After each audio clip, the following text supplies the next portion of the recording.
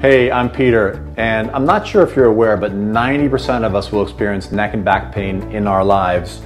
As a physical therapist, I've observed that most of the time it's because we're sitting too long and we're slouching while we're sitting. And you, like me, might be sitting more than you've ever sat before at this time. So I got myself this inexpensive desk on Amazon, and I got one for home too.